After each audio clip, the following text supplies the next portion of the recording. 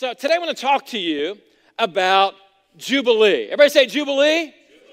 And I actually have two titles to this message. The one is going to be, I'm going to repeat often. The other I just want to throw in for a moment. And I want to ask you the question is, will you build it? Will you build it? Here's the second thing. It's just an overarching theme. Jubilee for me and for thee. We live in a culture where those in power say, it's not good for you, but it's okay for me. If you haven't witnessed and haven't noticed that. Politicians, leaders, others, these standards, they apply to you people, but they don't apply to me. And I just want to let you know that Jesus wants to set you free, but not just you. It's Jubilee for me and Jubilee for thee. I'm asking you to not only receive today, but I'm asking you to make a decision that you're going to build it. Helen Keller once said, the only thing worse than being blind is having sight but no vision. See, the older that you get, you begin to lose your vision. As I shared with you, I went to the eye doctor. She was amazing, and we went through the test, and she said, is it better? Is it worse? Is it better? Is it worse? Come on, just be honest. How many of you lied during that time? You have no idea. It all looks the same, right?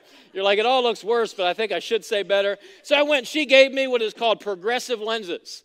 And it means your eyes are getting progressively worse. And I said, well, that doesn't sound bad. I don't want bifocals. She's like, no, we're not giving you bifocals. I went home, I Googled it, I looked it up, and I actually have trifocals. That's what progressive lenses are. And so now I'm seeing clear, I'm seeing better, and I just want to let you know that God wants your vision to increase. He wants it to get better and greater for the future that He has for your one and only life. The Bible says, without vision, people perish. Another translation says, without vision, people cast off restraint. Here's another way that it said, when people do not accept divine guidance, they run wild. In other words, if you have a vision to be skinny, you won't eat the cheesecake. If you have a vision to be debt-free, you're not going to buy the 80-inch screen TV in your house. If you have a vision to stay married, you're not going to go on Tinder. Come on, somebody. If you have a vision to bring the kingdom of heaven to earth and to set people free, you're going to seek first the kingdom of God, because you understand if you do that, everything else will be added to you. Everything. Everything. And so, the 50th year of our church, the year of Jubilee, in the book of Leviticus, chapter 25, they celebrated the Jewish people every 50 years. And every 50 years, a year of Jubilee meant your debts were erased. It was a once-in-a-lifetime experience. All the prisoners and those who were captive were set free, and all land was restored to its original owner. Now, the Bible says in Leviticus 25, which Leviticus is a very exciting book, if you've ever read it. It takes a little commitment, but there's good stuff that's in there. It says, set this year apart as holy. This is what I believe the word from heaven for you and I is this year. Set this year apart as holy. These are banner years, years of favor, years of freedom. It's a time of Jubilee. A time to proclaim freedom throughout the land for all who live there. It will be a Jubilee year for you. This 50th year will be a Jubilee year for you. Now, in the book of Luke, chapter 4, Jesus came onto the scene, and he came and he was proclaiming and declaring that it's not a once-in-a-lifetime experience anymore. You don't have to wait 50 years to experience freedom. And I didn't just come to erase your financial debts. I came to take care of your sin, to set you free from bondage, and to restore everything in your life that the enemy has stolen from you. So Jesus went to church that day in the synagogue, and he unrolled the scroll. And if you want to know what God wants to speak to you, how much He loves you, and all that God has for you, including the thousands of promises in the Word of God that are waiting to be believed and received, you got to do what Jesus did that day and unroll the scroll. Open the Word of God. Turn off Netflix. Stop scrolling on your phone and just say, you know what? I'm tired of existing. I want to live. Today and this year, these will be my banner years. Favor, freedom, and jubilee. So I want you to lean in. I want you to get fired up. I want you to get ready because God wants to do something. Jesus said, the Spirit of the Lord is on me, and He has anointed me to be hope for the poor, freedom for the brokenhearted, new eyes for the blind, and to preach to prisoners, you are set free. And then He said, I have come to share the message of Jubilee. For the time of God's great acceptance has begun. He was proclaiming and declaring to people in His hometown, I'm not just a boy, I'm the Savior of the world. I'm the Son of the Most High God, and when you find me, you find life, and you're forever changed. I love that. The time of God's great acceptance has begun. How many of you have ever played? It's an amazing game. It's not better than Uno, but it's close. Hungry, Hungry Hippo. Come on, somebody. If you did that, come on, Center County, let me know online. I love Hungry, Hungry Hippo. Now, when you buy it and you play it later as an adult, you remember like, man, I thought we played this for hours, but it normally stops being fun after about 7 or 8 minutes. Because you're just doing the same thing. You can only, hungry. But I love that image because Hungry, Hungry Hippo is kind of like at nighttime when you're snacking and you'll eat almost anything. Come on, isn't that true? You get hungry enough, you'll eat butter. You're just like, come on, it's ice cream, it's cold. I want it all. Hungry Hippo. That's the picture. God wants everyone. Skinny, fat, tall, short, red and yellow, black and white, they are precious in His sight. Jesus wants everybody. He wants you to come home to the grace of God, to the love of God, to the family of God. He wants to set you free. He wants the whole world. He wants the whole world. God desires. So you might be saying, is that for me? It's for me, and it is for thee. So let's talk about it for a few moments. When you unroll the scroll, you begin to discover who you are in Christ. Again, in the Old Testament, the Old Agreement, the 50th year was of great importance. It was known as the year of Jubilee. During that time, people were set free from their physical needs. Jesus came, and he wants to take care of our physical needs, but He's setting us free from the inside out, and He has declared Jubilee over our lives. So we've talked about that these last couple weeks, that Jesus is our Jubilee. He has come to set us free. That Jesus is willing, and Jesus is able. A lot of people are willing, but only Jesus is able. And we encourage you to build your life on the words of Jesus, not on the shifting sands of culture or the opinions of man, but to build it on the truth that never changes that's found in Jesus. In Colossians 2, it says, you were dead. Everybody say, you were dead? It was weekend at Bernie's, man. You thought you were alive, but you weren't. You were dead because of your sins and because of your sinful nature was not yet cut away. Then God made you alive with Christ, for He forgave all your sins. Past, present, and future, by the way. And He canceled the record of charges against us, and He took it away by nailing it to the cross.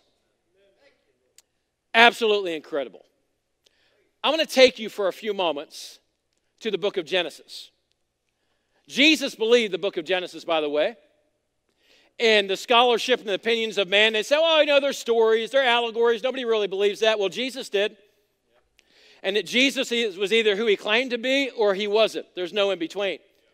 And Jesus affirmed these stories. In fact, if you don't believe the beginning of Genesis, you won't believe any of the Bible. Because it's going to affect everything that you see in the world. And the Bible says in Genesis 6 that the Lord observed. Everybody say observed? He observed some things.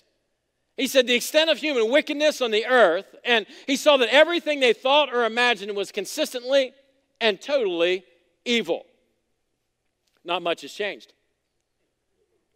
So the Lord was sorry He had ever made them, and He put them on earth. It broke His heart. The Lord said, I'll wipe this human race that I've created from the face of the earth, and I'll destroy every living thing, and all the people, the large animals, the small animals that scurry along the ground, even the birds of the sky. I'm sorry I ever made them. And then verse 8 says something powerful. It says, but. Everybody say, but. You ever have those conversations where everybody says, I love you, but I'm breaking up with you. I mean, that but can be lots of things. So God's like, you know what? Everybody's dead. I'm tired of it. Justice, judgment, but. Everybody say, but? But Noah found favor. But Noah found favor. Did you hear me? But Noah found favor with the Lord. Because God wasn't on a witch hunt, he was on a grace hunt, looking for someone that would believe and trust in him. So God spoke to Noah, and he said, Noah, I want you. I'm going to rescue the world. Now, most of the worlds, they're not going to listen. They're not going to come. But I want you to get your family. I'm going to send the animals 2 by 2, and I want you to build an ark. It's going to take you a few decades. You're going to build it on dry ground, and everybody's going to think you're insane. Come on, somebody. They're going to think you're crazy. You're going to build it, and you're going to use your time, you're going to use your ability, and you're going to use your money. And through you, I'm going to save the world. So Noah, you got some favor. Now you got a job to do. Let's get rolling.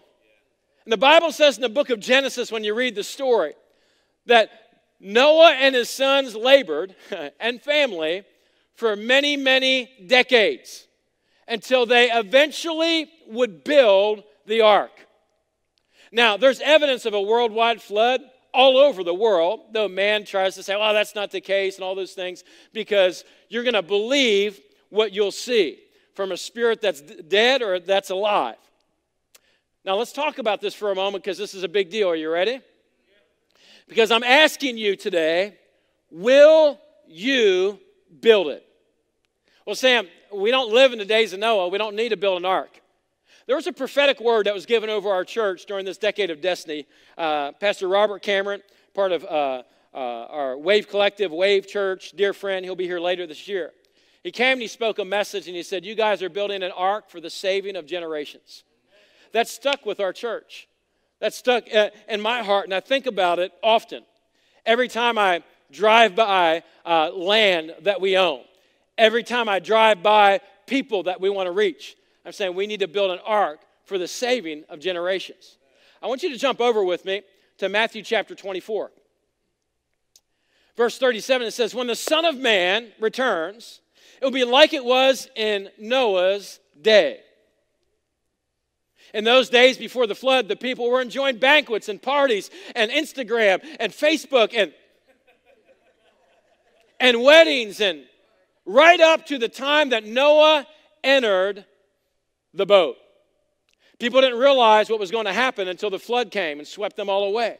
And this is the way it'll be when the Son of Man returns. Jesus said, I'm going to come back. I hung on a cross for you. I died in your place. I ascended to the right hand of the Father where I intercede for you now. But there will be a day where our Heavenly Father will tap me on the shoulder and he's going to say, go get them. I prepared a place for them. Jesus will return.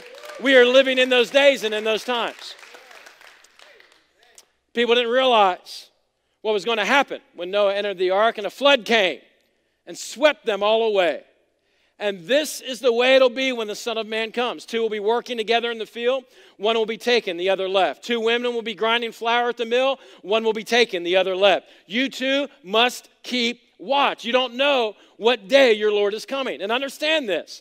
If the homeowner knew exactly when a burglar was coming, he would keep watch and not permit his house to be broken into. So you must be ready at all times, for the Son of Man will come when you least expect it. You're like, I thought this was Vision Sunday. This is a Debbie Downer. Wah, wah. No, it's not. I want to let you know that God came and he destroyed the world by flood because of sexual perversion, violence, just the sinfulness and wickedness of that day, and there's evidence all around it. But God said, I want you to look at the rainbow. It is a covenant that I have with you. I'll never flood the earth and destroy it again. Instead, He's bringing a flood of favor, a flood of goodness and mercy. He's bringing a time of jubilee that you can find freedom no matter who you are, no matter what you've done. You can experience the grace of God, the mercy of God. It's like hungry, hungry hippo. He wants you to come. It doesn't matter how clean you are, dirty you are, what your background or pedigree. If you'll say, Jesus, I need you, He'll come and He'll rescue you and set you free in Jesus' name. All right. Stay standing for a moment because I'm going to let you know our church, you're going to like this or maybe you won't, but you might as well be ready. Our church is going to preach hell hot and it's going to preach heaven great. Boys are still boys. God created them male and female. Women are still women. Marriage is still between husband and wife. Abortion is still murder. Racism is still wrong. Jesus is alive. The Holy Spirit is healed. The sick are still to be healed. The dead will still be raised. He's coming back for a church without spot or wrinkle. And I'm asking you, will you build that kind of church that can help lost and broken people? Make sure you download the app because it won't be long. We won't be on socialism media. They'll be censoring stuff like that. You may be seated. And I'm not kidding. All right, let's lighten it for a moment. Can I have my costume? Do you like my suit? Everybody's so shocked. I've worn more suits in the last 2 months than I wore in 22 years. You say, why are you doing that? I don't know, just to change it up. Come on, don't you just get bored? You just say, I just need to change it up. I promise I can do this. I practiced. Hey, thanks, man. Come on. Give it up for Jay Bowl. I was thinking, it's about time someone help me. Come on. In Ezekiel 22, it says, I looked for someone who might rebuild the wall of righteousness that guards the land. I searched for someone to stand in the gap in the wall so I wouldn't have to destroy the land. But I didn't find anyone. Walls were protection around countries, around cities, communities. And when there was a breach in the wall, it meant destruction could come by the enemy at any time. God used this language from Ezekiel when Moses stood before the people and before him. And Moses interceded on their behalf and said, I know they should know better. They've watched you do all these miracles, but they still don't know better. How many of you relate? Come on, how many of you, just be honest, you relate to the Israelites? You know better, but you don't always do better. Aren't you thankful for the grace of God? And the Bible says that Ezekiel was prophesying. Moses, he stood in the gap. In Genesis 18, Abraham interceded for Sodom. He didn't just yell at the world. He prayed that they would be saved and that God would do something in their lives. Stephen prayed for those that were stoning him. Here's the deal, guys. We need to love everybody. And we need to even love our enemies. That does not mean we love their wickedness. Come on, somebody. But we need to love everybody. Paul prayed for the salvation of Israel, even in the midst of his persecution. And Jesus stood on the gap when he hung on the cross and said, Father, forgive them, for they know not what they do. A few years ago, a friend of mine told me a story, and then I got some application. I'll give this to you in a few moments. He told me a story that I want to tell to you. And then I want to explain why I have this vest on, because you're like, that looks really nice. So he told me the story that he was on staff at a church, and he had a middle school program. He would take the kids home in the evening when they would meet. He had a van, and he would drop them off. And one of the parents was a police officer and would often come in behind the van and just follow them home, just to be there. Sometimes throw his lights on and just mess around with them. and all those different things. And one day, he said, guys, we're going to do something different, because I noticed so-and-so's dad is behind us. We're going to, when I stop the vehicle at the traffic light, are we still allowed to say this? Do the Chinese fire drill? How many of you have ever done that? I don't even know where that term comes from. I have no idea. If that's offensive, then I don't even know. We'll Google it later. We used to get out and run around the car. Come on, you ever do that? Why? I have no idea. It's the dumbest thing ever. And then he got out because he was all excited, and he said, I started dancing like, woo, woo, ooh, ooh. That's the best I got. Running around the car, dancing at the officer that was sitting behind them on the road, whose lights were on. Running back and forth to the car, and all of a sudden, the officer got out, and it was not that boy's dad. He found himself on the ground in handcuffs in front of all the middle schoolers in the church van. And for the next half hour, fortunately, the police chief knew him, so when the officer called it in, I think I have this drug guy who's on drugs or something. Next half hour, the chief was saying, don't arrest him, don't put him in jail, just give him a warning, trust me, I know him. He needed someone to say, listen, don't put him in jail.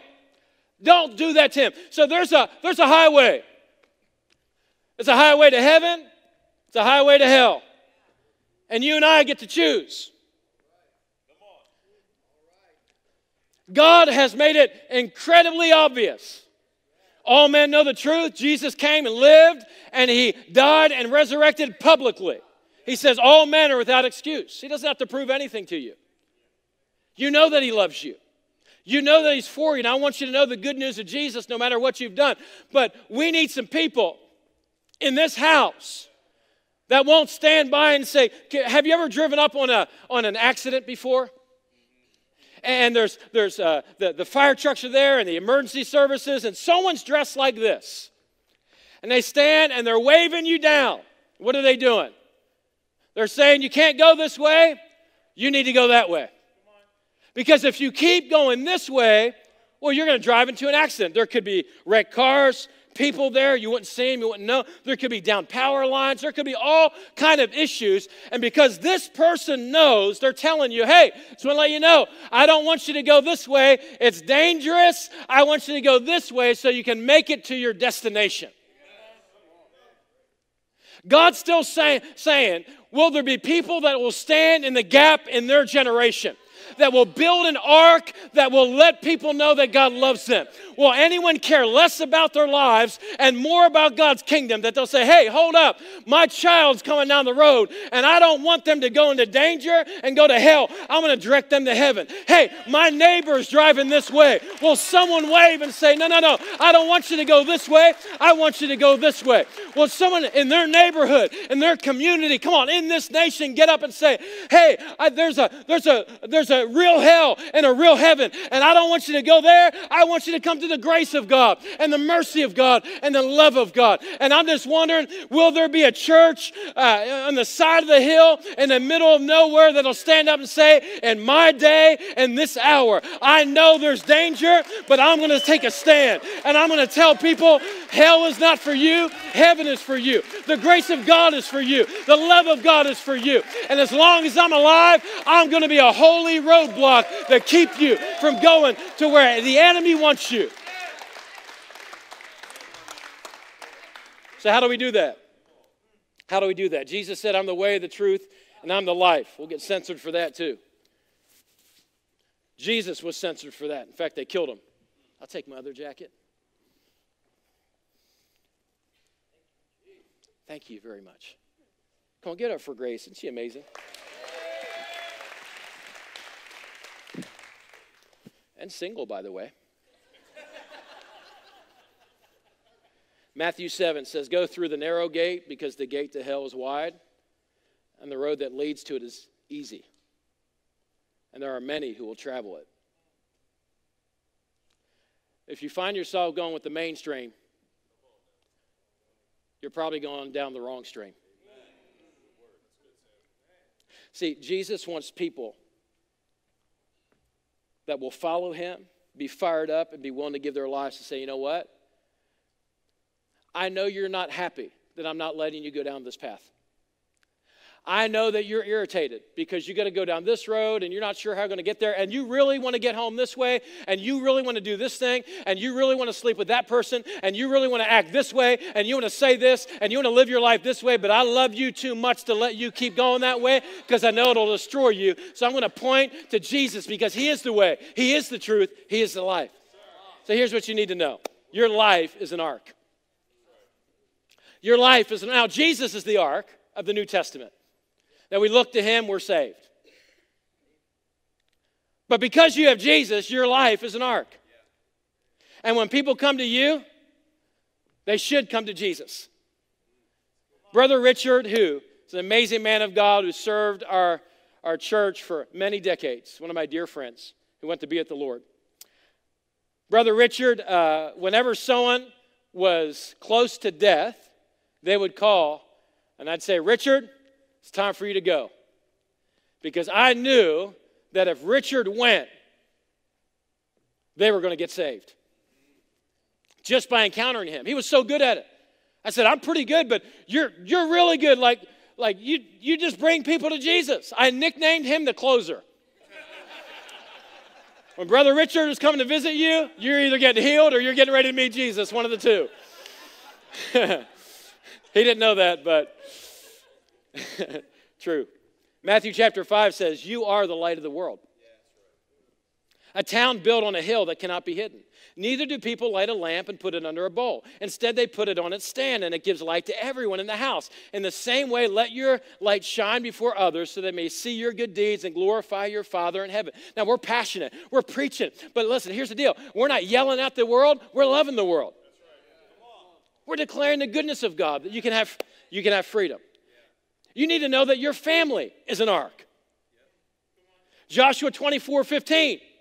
But as for me and my household, Joshua declared, we will serve the Lord. He said, if serving the Lord seems undesirable to you, then you can choose for yourselves this day who you're going to serve. But I know where my house stands. I know where my allegiance is. And it's not with the kingdoms of this world. It's not with the right or the left, Republican or Democrat. It's with the kingdom. It's with Jesus. I'm not of this world. I'm made for eternity. And if there's anyone that I'm going to celebrate, I'm not on the Trump train or the Biden train or anybody else's train. We're on the Jesus train, and we're going forward with the goodness and the mercy and the grace of God. And any train that you jump on, I'm telling you, you're going to be really disappointed. Because any leader is not Jesus or the Antichrist. I know we talk about them like they are, aren't they? Man, I'm pretty sure they might be the Antichrist. I'm pretty sure you don't read the Bible then. But let's continue on. Everybody say, I love the little preacher. I think he's a sweet little man. Thank you. Your family's an ark. I think of Dan and Donna Fisher, who are establishing a community down in the Keys, where they moved to, of people that meet together in their home. We'll have a thriving church there one day too. But I think of their children and their grandchildren. I think of their son-in-law, Brian, who was up here helping lead worship. I think of Erica, how amazing woman of God she is. I think of Pastor Chad, who's led the generations in worship for, it'll be 20 years this year. Absolutely all the talents, gifts, and abilities you see, in part, is because of his leadership. I think of that family. That family's an ark. I want to have a family that's an ark that brings people to the grace and the mercy of God. This church is an ark, not the building. Jesus said, I'll build my church, the people. Now, buildings are a part of it because we use them as somewhere to meet. So we don't worship a building. We're thankful for them. We're going to build a building. It's a lot of money, but it's not about the building. That's not what is impressive. What is impressive when marriages are restored. What's impressive is when someone's life is healed. What's most impressive is when 4,100 plus people make decisions to follow Jesus and are no longer headed to hell, but they're headed to heaven for eternity. And I'm just asking you, Jesus said, I'll build my church, the gates of hell will not prevail against it. Whatever you bind on earth will be bound in heaven. Whatever you loose on earth will be loosed in heaven. And you know what? In other words, it's a divine partnership. You and I can partner with the King of Kings and the Lord of Lords to bring heaven to earth and to rescue people. I'm just asking you, will you build it? Will you build it? Will you not just be a spectator? Yeah, I go to church. What does that even mean? You are the church. We go and meet together. I understand the terminology. But we're family. We're a part of something. Even if one day you leave this church, I don't like him. He talks too much about whatever. You're still spending eternity with me. And if you mouth off too much, Jesus may just put you right beside my mansion. Come on, somebody. That ain't in the Bible. That ain't in the Bible. Genesis 6:22, Noah did everything exactly as God commanded. Can you imagine being Noah? God's like, all right, I want you to get all this wood, do all this stuff, tar, and you're going to build all this stuff, and you're going to spend like 100 plus years. It's going to be awesome, Noah. You're just going to build this thing in the middle of the desert. Everybody's going to think you're insane, and you're going to be mocked and ridiculed, and they're going to ask, why are you building it? And you're going to have to tell them, well, because you're all evil, and God's going to destroy you unless you turn from your sins. Every time. And Noah did exactly what God commanded him to do. Will you? Will you build it? Because Noah did it in his day. Ezekiel stood up in his day. Abraham stood up and said, God, don't destroy these people. Save these people. Use me. Jesus did it. And now he said, I'm going away. Now I want you to go do it and tell them about me. So if you say yes, here's what that means.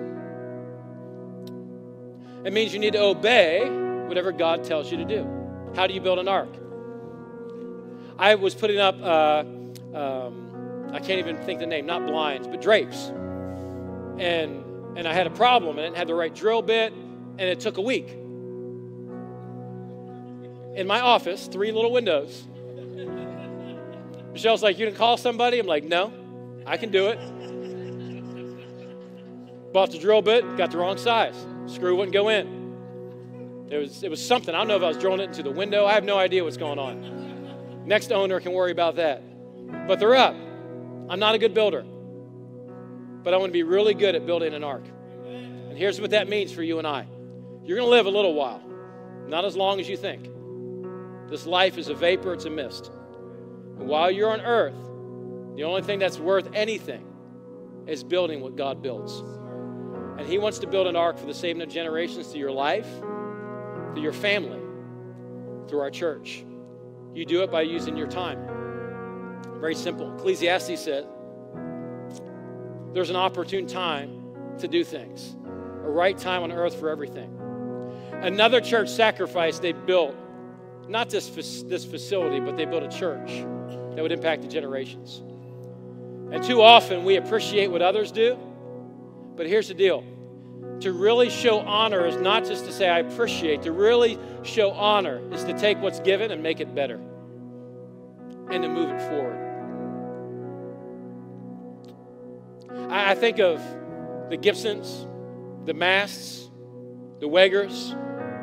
I think of, for 25 years, they would roll food in and out of this facility and feed hungry families in our community. They said there's a lot of other things that we can do, but we're going to do something to let the world know that Jesus loves them. We're going to use our time. Will you? Sam, what does that mean? I don't know. The Holy Spirit wants to speak to you, but he wants you to build it. He wants you to use your talent. I think of how for 8 weeks we transformed this 30-some-thousand square foot facility so that we could all meet here together while the schools are closed and all these different things. Think of all the people that sacrificed in that time. I think of Heath and Cody and their team that ran all the electrical. I mean, there's so much electrical work in here. It looks like there's a pipe organ on the walls. It's incredible. I think of Dan Fisher and teams and others that have saved our church at the minimal hundreds of thousands of dollars, who've gone and ministered in other churches. I think of all the people that have used their talent I think of Kathy, who used her talent to help start that first children's ministry. And I think of everyone else who's been a part in the last 50 years since then. Will you use your talent? Ecclesiastes, Solomon said, whatever you do, do well. Not half-hearted, not lazy, not like, well, you know, if I get the mood, maybe once every 6 weeks I'll go to church. Maybe once in a while I'll throw a few dimes in the bucket, feel good about me. Yeah, if somebody really needs something, I'm not too busy, maybe I'll help. Maybe God hasn't called us to be selfish. Maybe God has called us to give our lives and to live it, to build an ark to save generations. Colossians 3 says, whatever you do, work at it with all your heart, as working for the Lord and not for men. I want you to stand with me. I have one more point. You can write this down. And story I want to tell you, and then we're going to close. God wants you to use your treasure. He wants you to use your treasure. What does that mean? Your money. Because money helps do things, doesn't it? Money says to a building, I can build you. Money says to a broken family, I can resource you. Money can do some things. People say, it's not about money. Church just talks about, no, we don't. But God wants to use money. And the Bible says, don't store up your treasures here on earth where moths eat them and rust destroys them, where thieves break in and steal. Store your treasures in heaven where moth and rust cannot destroy it, and thieves do not break in and steal. Wherever your treasure is, there the desires of your heart will also be. I'll give you an opportunity to respond to the grace of God in just a moment. Going a little long today. But I want to tell you one more story before I give you an opportunity to respond to the gospel.